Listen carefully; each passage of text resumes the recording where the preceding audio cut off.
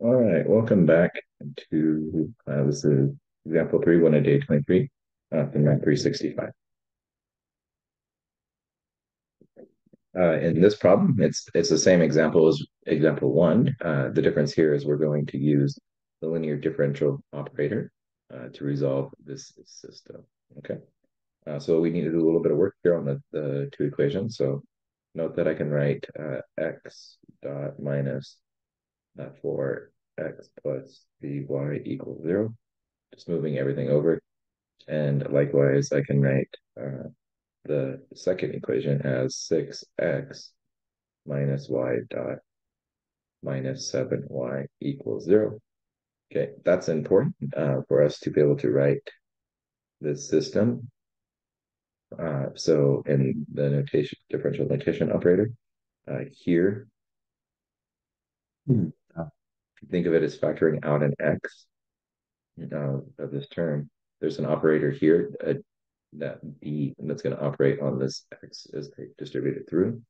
So this becomes d minus 4 that I'm going to then multiply component-wise in the matrix by x, and that's going to act on it. And then I have a plus 3 here, a 3 there, and then I have a 6 indicated here. And then again, factoring out a negative 7 or negative y, if you will. That's going to give me a negative d plus 7 for that component, and then it's going to be multiplied by x and y. And then that's going to be for the homogeneous system equal to 0 and 0. Okay. So just to be careful here to make sure you understand if it's not clear.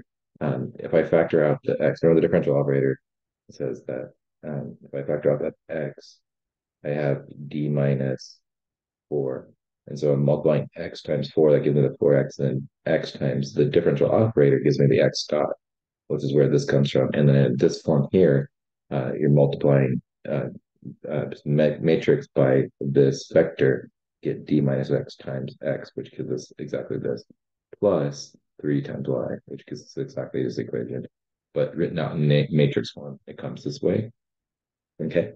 I should note for homogeneous linear system to not have only the trivial solution, the operational determinant must be 0. In other words, the determinant of this thing must be identically equal to 0 for the homogeneous case. Otherwise, we would only get the trivial solution. Okay, so we're going to go ahead and uh, force this determinant to be 0.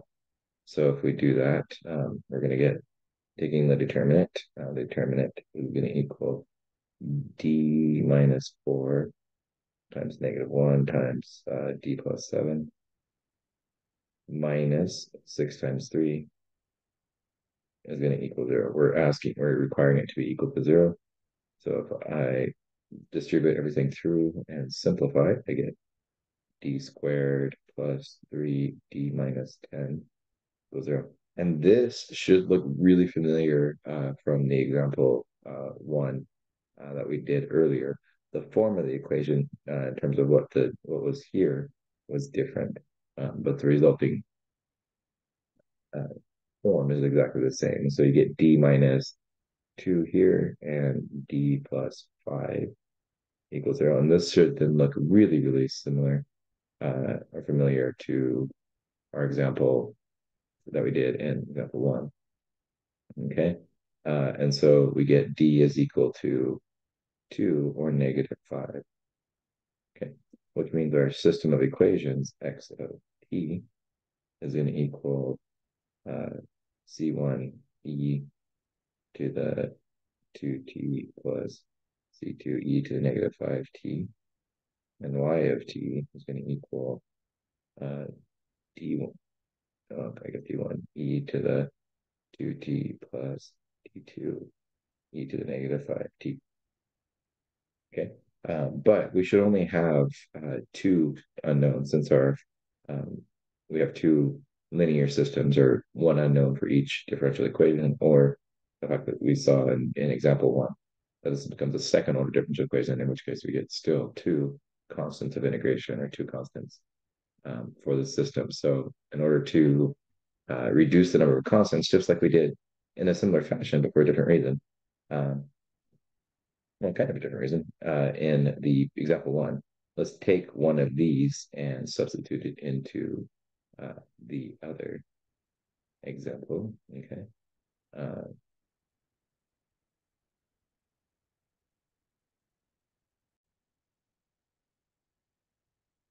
so we're going to substitute one of these into original equation. And I'll just take x since that's the first one that comes up. So you get x dot t is equal to c1 e to the 2t minus 5c2 e to the negative 5t. And we saw originally that x dot minus 4x plus 3y equals 0. You can plug in x dot in here, and then we can plug in x in there, and last but not least, of course, y in there. So that gets a little algebraically messy, but what we find is that d1 is going to equal 2/3 c1, and d2 is equal to 3c2. Okay, so we can plug those back into our system here, and we get that x t is equal to c1 e to the 2t plus c2 e to the negative 5t, and then y of t is equal to 2/3 c1 e to the 2t plus 3c2 e to the minus 5t. And then if we use the initial conditions as we did before, so x of 0 is equal to 2, y of 0 is equal to -1, lo and behold, it should be no surprise that we get exactly our system as before. X of t is equal to 3e to the 2t minus 5e to the negative 5t minus 5. Sorry. Minus, I was looking at the -5 on the exponent there. Sorry. Minus 5 minus, I keep saying that, minus e to the negative 5t. And likewise, y of t is going to get equal to e to the 2t minus 3e to the negative 5t. Okay. So we end up with the same results as in example one, in a different route to getting there. But you should notice that the differential operator parallels very much the same solution sort of orientation. In fact, the forms and the steps mirror each other in a lot of ways. I hope that was helpful. I'll see you